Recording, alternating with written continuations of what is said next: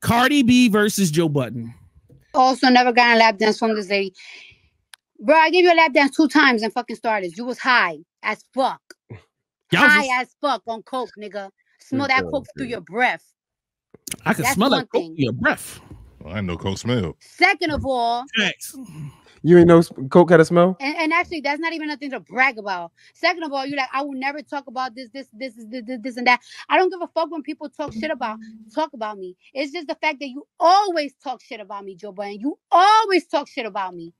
Out of nowhere. You would think I did something to this nigga out of nowhere. For the past 2 years, this nigga have only talked bad things about me. Bad things about me. Constantly. Not true. Why? Because you got an interview?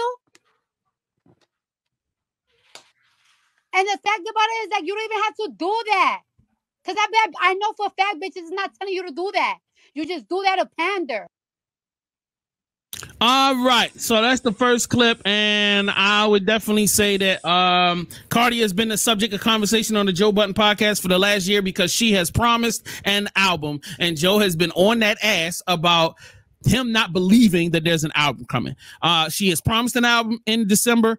It was supposed to drop in the first quarter. It didn't. They said it's going to drop during the summertime. They dropped singles. There was a gear up. There was a whole situation. And then all of a sudden she says, for my mental health, I don't want to drop an album this year. Hey guys, y'all not getting us. She said this to her audience. Joe goes on air and says, I told y'all niggas she wasn't dropping no album and that there's no album coming in the future. He said that there will never be another Cardi B album ever. That was said out of jest, but there was a tone of seriousness to it, but it was also said as a joke, just to say that, hey, he's really trying to goad her into saying, fuck it, let's go time. Let's put the album out. She took offense to these statements and said that, yo, you taking shots at me, you hating on me. From my perspective, he's not hating. From my perspective, he's being a podcaster. He's weighing in on something that's happening in the public sphere. If he was trying to come at you, he would have called you a fucking idiot, or he would have called you a whore, or he never said anything. This was the only thing he said is, bro, she's not dropping. She makes more money off of singles than she does off of albums. And this is obvious because she has 2 diamond albums and she's got a shitload of platinum plaques from solo joints to her collaborating with tons of different artists. I feel like what he said is kind of pretty valid because the proof is in the goddamn pudding. The reason why I wanted to bring this up is not that I give a fuck about whether or not, they are beefing. Yo, once again, this is me talking about as a podcaster. This is me being a sensitive podcaster today.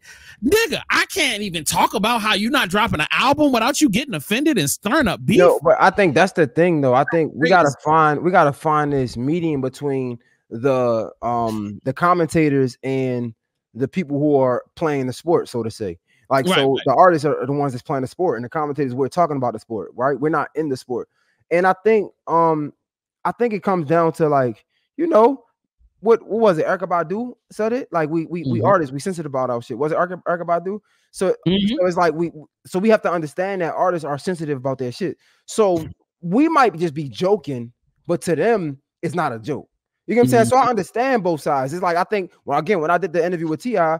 and we was going over the interview, he told me straight up, and I love the fact that we could have this conversation. He was like, man, what's good for you might not be good for me. And I had to accept that. I didn't like it. I didn't want to, but you got to accept that. You got to respect it, because it's like, okay, you want to talk about this shit when that don't do me no good in my career. You get what I'm trying to say? The same vice versa. So I get, like, Joe, I don't think she understands the love that Joe has for her, because she probably doesn't really watch the Joe Budden podcast. She probably only see the negative shit when it come up, which is understandable. That's okay. His podcast be like 3 hours long. I don't get mad when people don't watch my podcast, because it's an acquired taste. The shit is long, and to watch somebody talk, I don't even be wanting to do it sometimes. So I get it.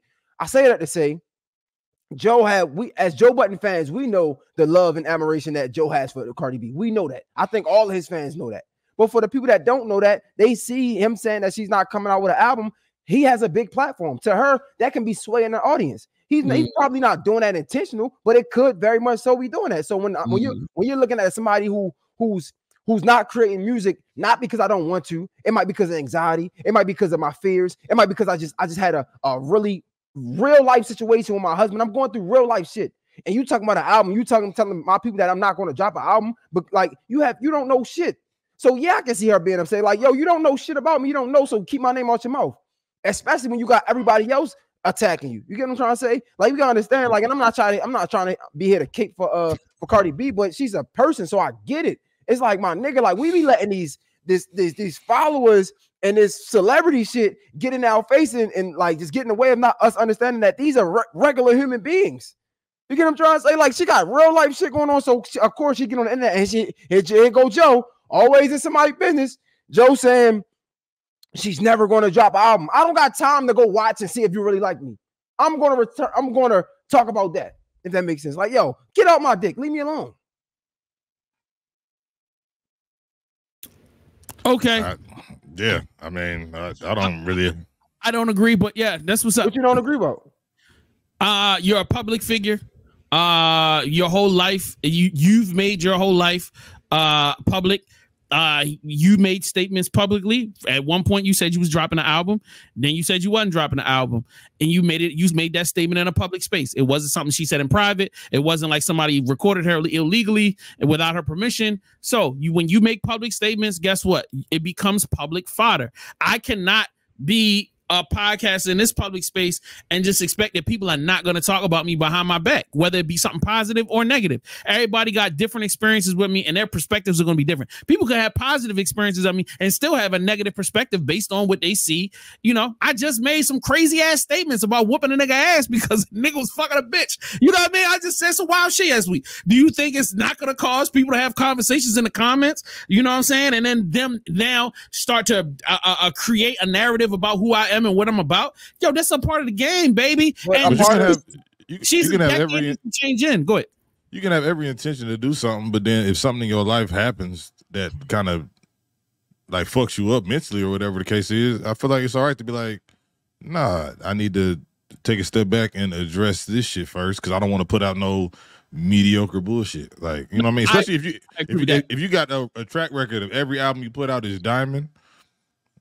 You don't want to put out no bullshit because then all motherfuckers gonna be talking about is, oh, you waited this long to put out some bullshit. Da, da, da, da, da, da. It's like, I can agree with you on that. To your point, Jay, I feel like let's not overlook the human experience. I hear people say so many times that like you can't do this. You can be an artist. You can give commentation and not expect or not want to hear the critics. You can do that. It's going to make your job hell of a lot harder, but you can do that. So when we say like you can't just give commentary and not expect for people to comment on you, I mean you can expect it, but it's going to make your job a lot harder. All I'm saying is this is the space that she's in. I'm not saying I agree with it. I'm just saying I understand it. That's all I'm saying. So being somebody who understands it, that's how now we have to move in a different way. We can't hold being somebody who understands it. We can't hold those who don't understand to a different expectation. No, we got to hold them to the expectation of where they are. That's where they are. They don't understand it. So now we got to move different. My bad. I see that hurt. I ain't mean it like that, Cardi. And maybe I'm gonna chill on your name for a second. Now, that is a great statement. Joe said, I think I understand what's going on. This is a play because I love her. I'm on Spaces. Also, I've never done coke. Also, I've never gotten a lap dance from this. I promise you, and I can assure you, I will not cover a single thing this girl does for the remainder of her career. Peace and love. She literally took the play that Jay Hill just said. Joe Budden says, hey, you seem to be too sensitive. I'm going to not bring you up anymore. Cool. Now, that's a beautiful thing to do. I think that's very mature on the behalf of Joe. He's been doing that a lot lately, creating that list of people he just won't talk about. But I feel like, you know, and only to Cardi, and Cardi, I love you, Cardi, more so than any of these other girls in the music space currently, with the exception of some R&B chicks that I love. Anyway, you are missing out on prime opportunity to be promoted by somebody whom every sentence that comes out of his mouth seems to go viral. But I'm not gonna lie. I think Joe mishandled that again.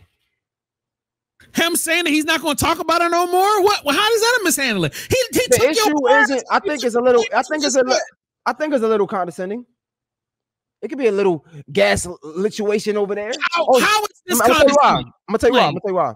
Because the problem isn't you talking about me. The problem is you talking negatively about me. I'm not complaining when you talk about me positively. So yeah, maybe you could say I won't say anything that can be belittling to your career. Maybe you say, I won't say anything that can possibly hurt your business. Has she ever said any? Go ahead. Go ahead. No, so go ahead, Nick, because I'm gonna get mad afterwards. Go ahead. Has she ever addressed anything that Joe has positively said about her? No, I'm pretty sure no. Nobody ever says nothing about when he's kissing their ass. So that's also, I mean, the reason why he probably like, all right, I ain't gonna say nothing else then, because clearly you only gonna say something when I say something bad. I've been talking good shit about you for years, and the one time that I'd say something that wasn't even bad to your case, because I don't watch the Joe Budden podcast, so I don't know if he ever said nothing bad. You got a clip? No. No. But if you only gonna address the shit that I said that was kind of negative, then it's like, all right, I ain't gonna say nothing. But also, it's going to be kind of impossible to not talk about Cardi B if she drops a banging ass album, bro. How you not going to speak on it? If somebody on the podcast says something about it, you're just gonna sit there and you're gonna have some type of look on your face, or so based on the episode that played yesterday, that came out yesterday, they was talking about how Eminem album is fire. Joe said Eminem is on a list of people that I cannot talk about anymore, positively or negatively, because it always seems to affect my relationships with the people I love. So at this point, I have no opinion on Eminem. And they kept talking about it. He like, yo, can we stop talking about this? Because I don't want to have no parts of it. So like, and I feel like Jay Hill at this point is purposely gaslighting me on this show right now with the bullshit that he just said, and I'm letting him slide off of it because he know what he just said was some fucking bullshit. Everything you just said was some fucking bullshit, bro. Wow. He didn't gaslight that girl. He didn't gaslight that girl. He said respectfully, I'm not going to say nothing about you. So why the fuck do I need to only kiss ass? I'm not about to talk about nobody. If only thing I can kiss ass. I don't even want to be friends with you if I can't have an argument. If I can't fucking tell you some shit is wrong. If I can't tell you do some fucked up shit. Okay, cool. He ain't gonna talk about it. But even outside of him and Cardi, I think that's. You're still taking. What about your fans then? Like when he talk about Eminem, we come to Joe Budden specifically to hear about culture, hip hop shit because of his knowledge and his history, his tenure in the space, right? So when you don't have the conversation about Eminem or Cardi B or a business that went bad, you depriving your audience. That's why we're here. Cool. Okay. Go somewhere else to hear about Cardi. Go somewhere else to hear about M. You know what I mean? What's that? What is that? I have no idea. What the fuck is that? I can't even see that shit. Dudes with a... I don't know. Let's say every bald light-skinned dude with a beard look like this. What is that? What emoji is that? It's just somebody drew on a potato and put some eyes on it. And I only showed that to say maybe it wasn't that nigga that got the lap dance. Maybe it just was a nigga that looked like a nigga. Yeah. Maybe it wasn't him. All bald niggas with beards look the same. Yo, that's hilarious. He ain't do no coke, man. That man ain't do no coke. That nigga ain't getting no lap dance from her, man. I stand by that.